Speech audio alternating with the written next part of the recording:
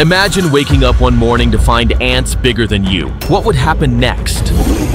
The once tiny creatures beneath the earth have now become towering biological machines.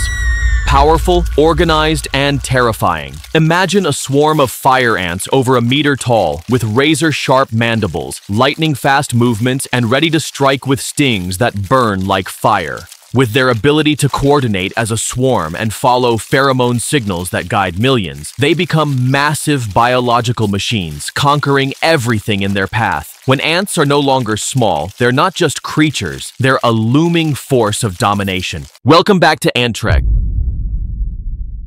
Fire ants may be infamous worldwide for their aggression and fiery sting, but in terms of size, they rank among the tiniest in the ant world. With worker ants measuring only 2.4 to 6 millimeters long, each fire ant is significantly smaller than many other ant species.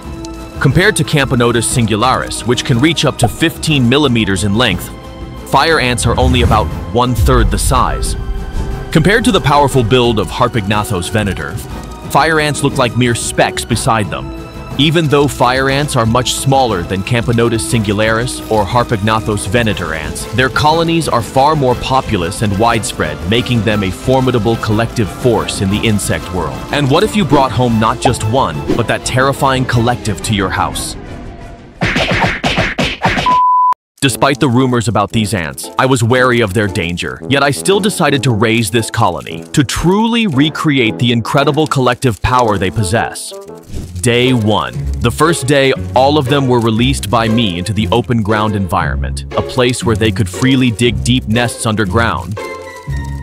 This colony is estimated to have around 1,000 individuals, a relatively modest number in the wild. Even as a small colony, fire ants can cause localized chaos or make people jump if stepped on. When they land, they use their main tools to cut, dig, and pick up individual grains of soil. With a clear division of labor, the scout ants will try digging several small spots to test them. They will never look for low-lying areas because there, the larvae, pupae, and eggs are highly vulnerable when they encounter water. When sand is flooded with water, oxygen cannot circulate, leading to suffocation, rotting of eggs, and the development of bacteria. Therefore, once a location is chosen, the worker ants are given the command to begin digging the nest deep down and creating a slope. While they're busy digging their nest like this, you'd better stay away. Their relentless hard work means that if even a single hand gets in their way, it will face instant and terrifying consequences. Fire ant venom contains solenopsin, a potent alkaloid that causes intense burning and tissue necrosis.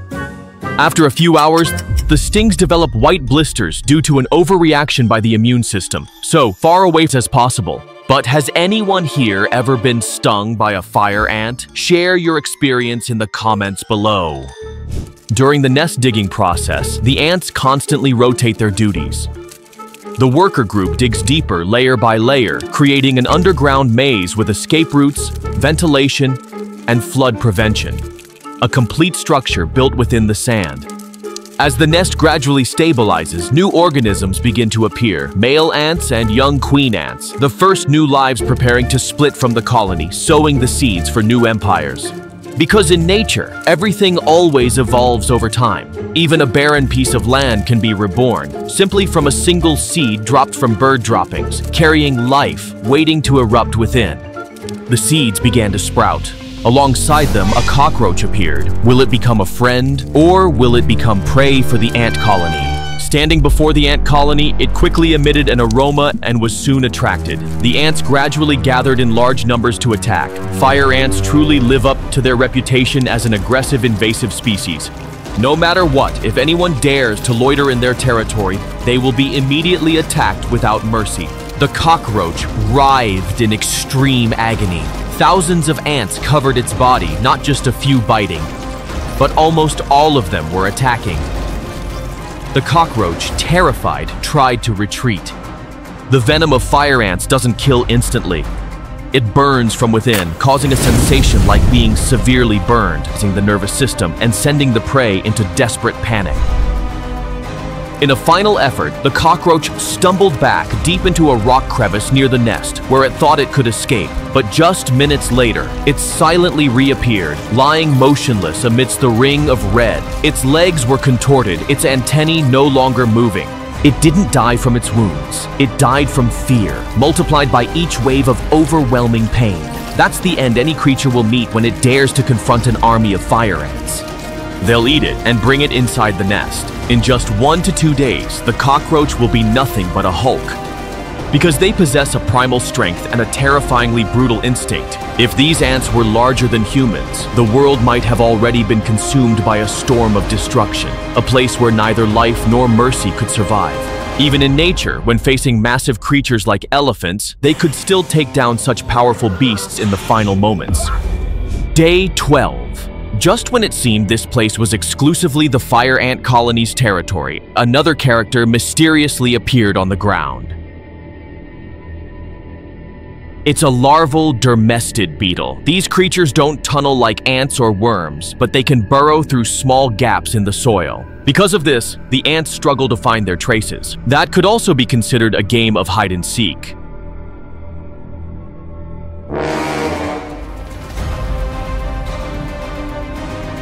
However, the nature of fire ants won't allow prey to toy with them. They will seek out and track down these larvae to threaten and kill them.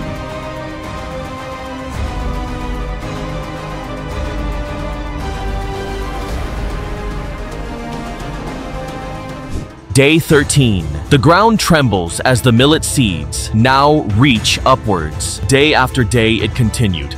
Day 25. The ant colony turns a new page. They will now coexist in a place called the forest.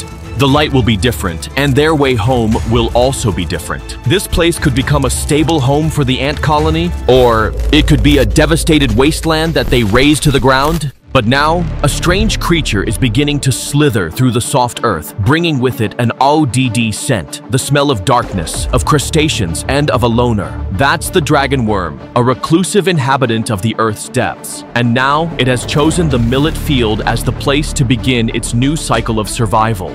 It didn't know that every tiny tremor of its body had fallen into the ant's intricate sensory network. A few scout ants stopped, their antennae quivered slightly, turning.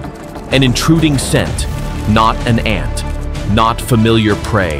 The predatory instinct of this fierce ant colony kicks in instantly, and they'll swarm in without a hint of mercy.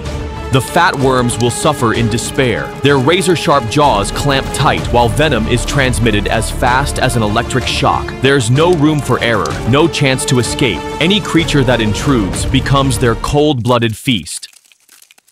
Underground, they dig and tunnel to establish a mighty empire deep beneath the surface. As a result, the millet plants above ground are destroyed and their roots are chewed. This place, once green and dense, is becoming more and more barren as the plants wither, a direct result of the ant colony's aggressive growth. After 30 days of observation, I finally witnessed the heroic moments of these ants firsthand. Though they possess only tiny bodies, they proved that strength lies not in size, but in the colony's absolute unity. When they act as a single unified entity, nothing can stop the flow of their will. If they were human-sized, their strength and destructive force would be uncontrollable. Then, both the environment and humanity itself would struggle to avoid being crushed. And if you've been captivated by the epic journey of the ant world, hit that like button to fuel the next adventures, subscribe to AntTrek, and turn on notifications because the most incredible wonders of this tiny universe are only just beginning. Check out this video for more, and I'll see you in the next one.